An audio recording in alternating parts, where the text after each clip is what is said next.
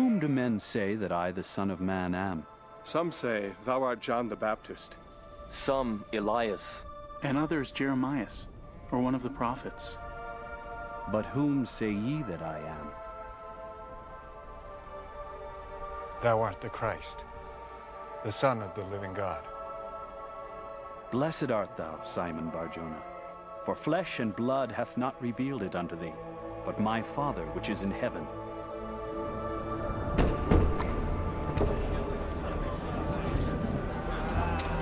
And upon this rock I will build my church, and the gates of hell shall not prevail against it. They were killed. Peter, James, Stephen. John was exiled. There was an apostasy from the truth, a falling away, just as Paul had prophesied.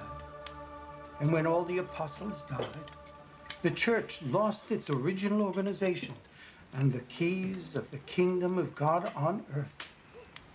So where do we search for the truth now, Robert? I don't know.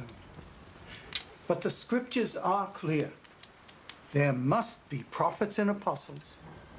Consider Amos. Surely the Lord God will do nothing, but he revealeth his secret unto his servants, the prophets. Yes, yes, but preacher says that with our greater faith today, such men with their miracles, well, they're just not needed anymore. They were for the dark ages of the world. And I say, give me the dark ages of the world. Give me those times when men were guided by the prophets and apostles who received revelation from the Almighty. I believe the Lord God will soon raise up a people and a church with prophets, apostles, and all the gifts, powers, and blessings which it ever contained in any age of the world. It is for that church that we must seek, one with the same organization as in Jesus Christ's day. And what if such a church doesn't exist? Then we must pray the Lord will show us the way, Asmon. Well, rain seems to be letting up. I must be going.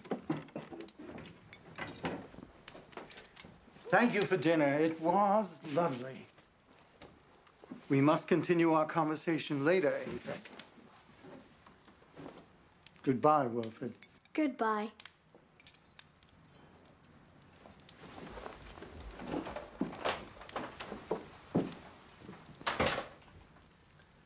Robert Mason. He's a good friend, but he has strange ideas. Who would believe such things?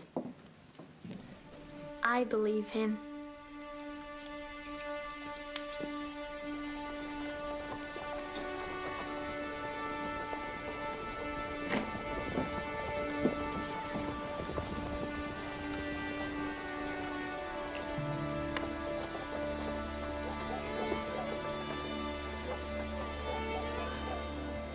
But the scriptures indicate that God created man in his own image. God has no body like you and I. How else could he be everywhere and nowhere at the same time? Moses said he talked with God face to face. But you teach that God is a spirit. God is a spirit. These things in the Bible must be understood spiritually, not literally.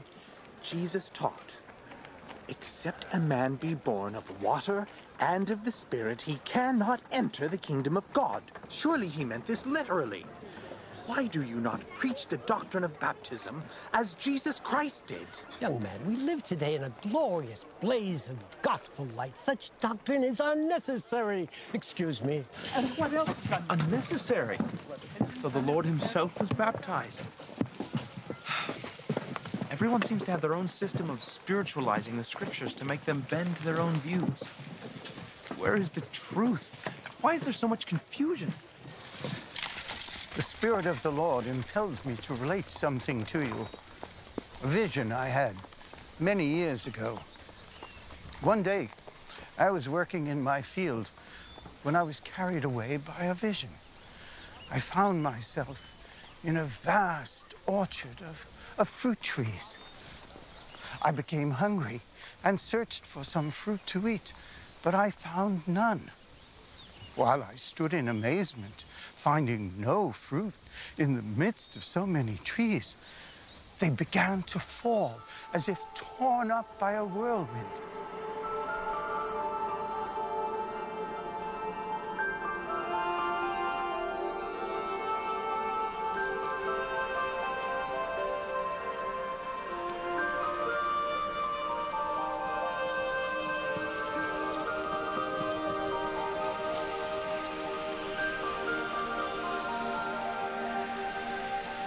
I stretched forth my hand, plucked some fruit.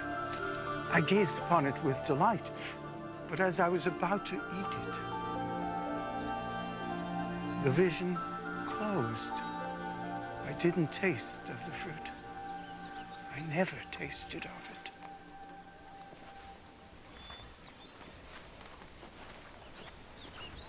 I knelt down to inquire of the Lord as to its meaning. In answer, I heard the voice of the Lord. What did the Lord say to you? The Lord said unto me, the great trees of the forest represent the generation of men in which you live.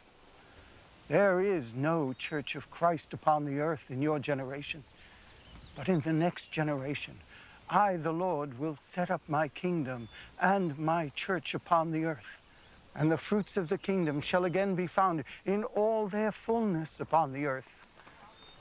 You will live to see the day and handle the fruit, but you will never partake of it in the flesh. Now listen to me, Wilford, for the Spirit of the Lord bids me say this to you. I shall never partake of this fruit in the flesh, but you will. So seek for it, Wilford.